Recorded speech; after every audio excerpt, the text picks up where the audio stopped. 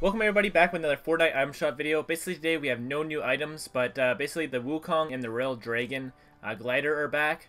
And they'll be here for the next 24 hours. So we did get no new items with the update yesterday, but since they're only 24 hours, we might be able to see some sort of new item tomorrow, which would be pretty awesome. So yeah, this is the Royale Dragon glider.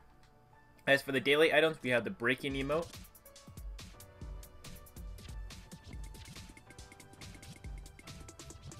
We have the Spectral axe. We have the Trooper.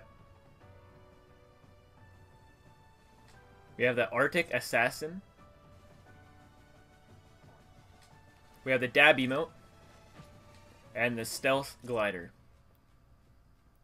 So yeah, that's everything for today. Like I said, there's no new items, but they'll only be here for 24 hours, so definitely check back tomorrow, and hopefully we get some sort of new item. But anyways, if you guys did enjoy, definitely drop a like, and subscribe for new item shop videos every single day, as well as updates and all that good stuff.